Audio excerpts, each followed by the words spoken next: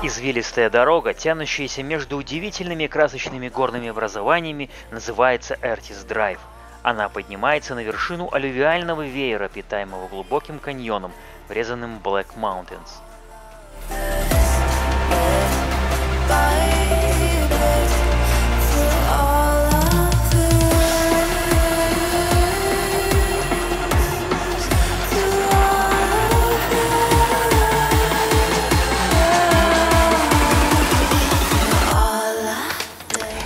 В общем, приехали мы на нашу очередную локацию. Называется она Artist Palettes или палитра художников, артистов, не знаю. Примечательное место.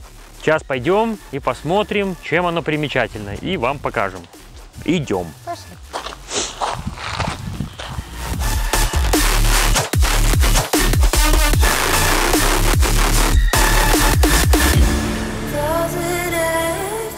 Artist Palette – это область на Black Mountains, известная разнообразием горных цветов. Эти цвета вызваны окислением различных металлов. Соединение железа дают красный, розовый и желтый цвета. Разложение слюды, полученное из туфа, дает зеленый цвет, а марганец – фиолетовый.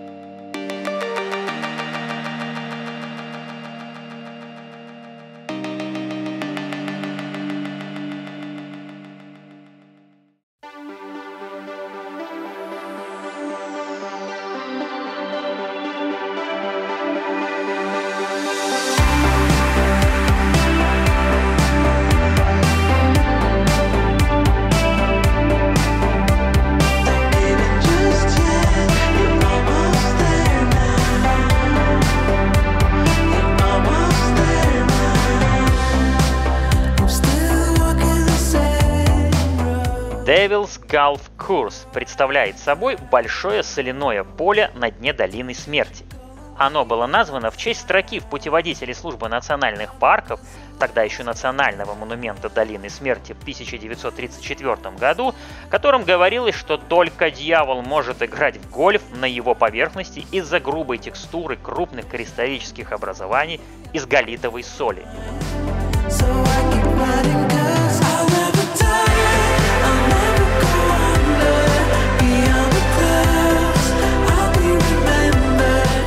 Озеро Мэнли когда-то покрывало долину. Соль на Devil's Gulf Course состоит из минералов, которые растворились в воде озера и остались в бассейне Badwater, когда озеро испарилось.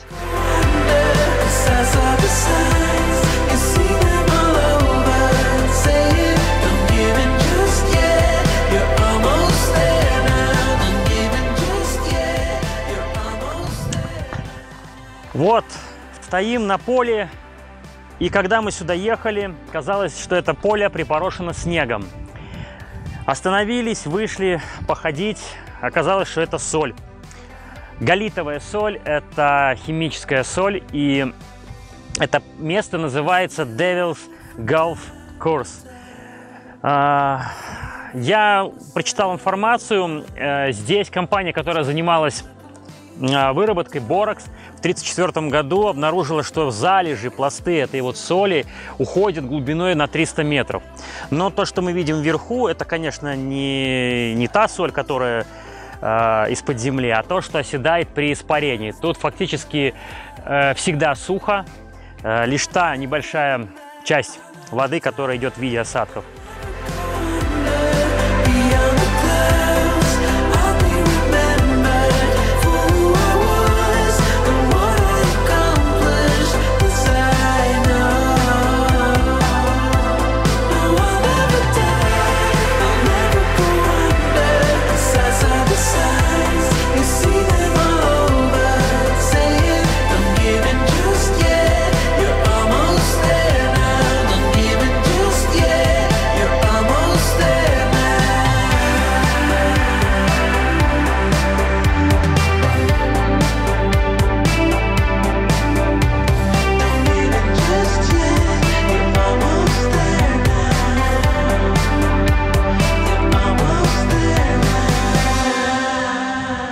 Мы выехали из Долины Смерти и уже собирались ехать в мотель, но решили заехать на еще один чекпоинт, на еще одну локацию, которая называется Забриски Пойнт. Это место, откуда можно взглянуть на долину с высоты, с уступа. Это часть хребта Амаргоса. И мы сейчас идем, поднимаемся на его вершину, чтобы посмотреть на долину целиком.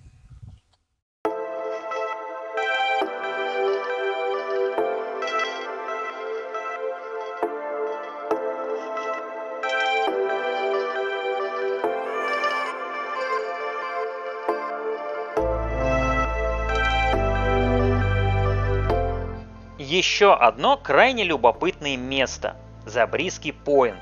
Забриски Пойнт – это часть хребта Амаргоса, расположенного к востоку от Долины Смерти, известного своим эрозийным ландшафтом. Он состоит из отложений озера Фурнес-Крик, которое высохло еще 5 миллионов лет назад, задолго до появления Долины Смерти.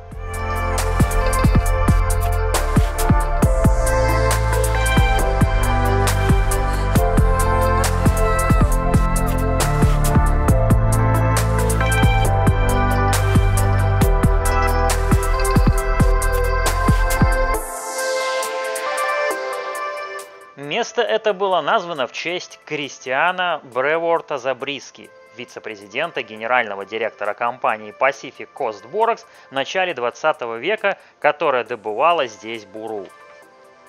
Региональные горы на западе влияли на климат, становясь все более и более засушливыми, вызывая испарение озера.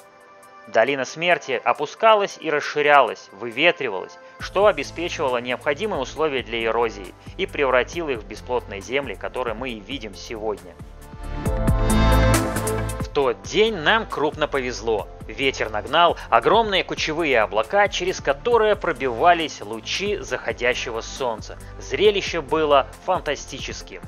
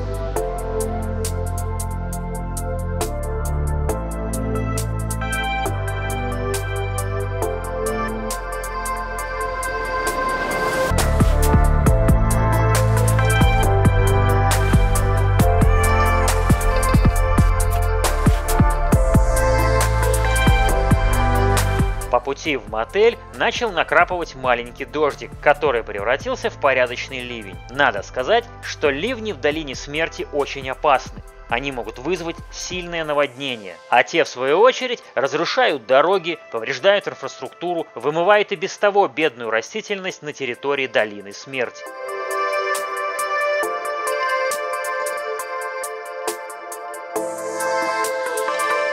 Ярким примером этого может служить сильнейшее наводнение за последние годы в Долине Смерти в 2015 году.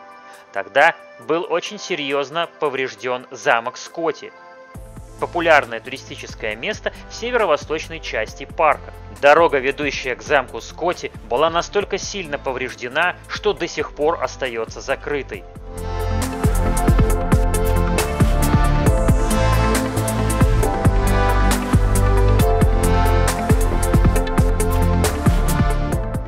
Погода прояснилась, но прогноз был неутешительным.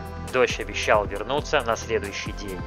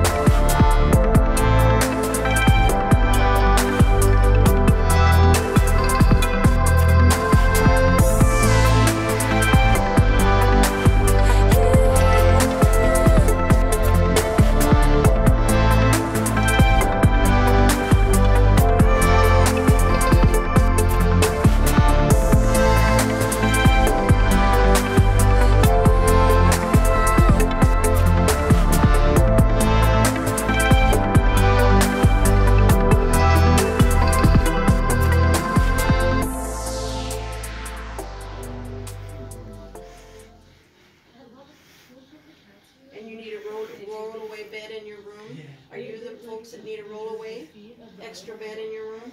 No, I just asked. I didn't request it. Okay, well apparently there's going to be a room and they've added a rollaway on here.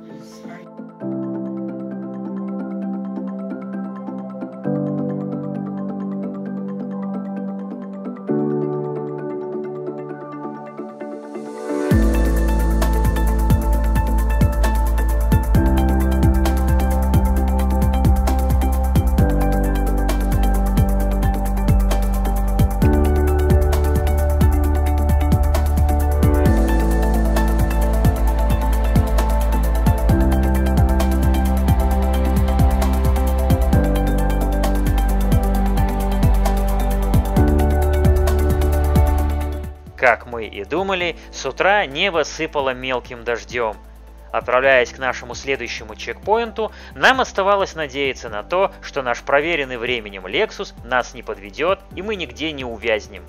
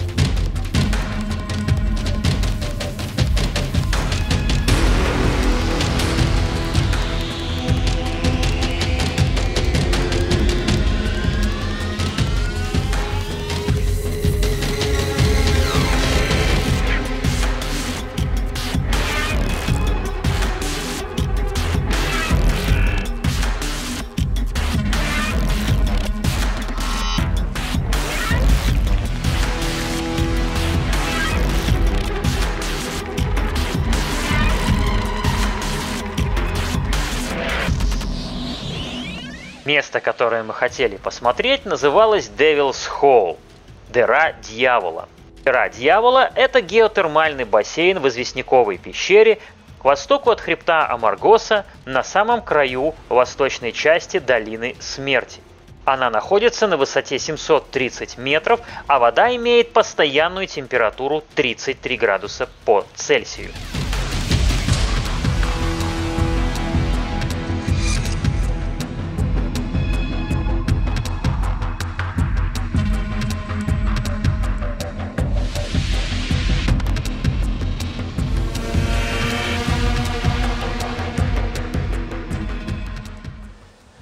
Вот, значит, мы в Неваде, мерзкая погода сегодня, и продравшись сквозь размытую дорогу, приехали в это место. Называется оно Devil's Hole.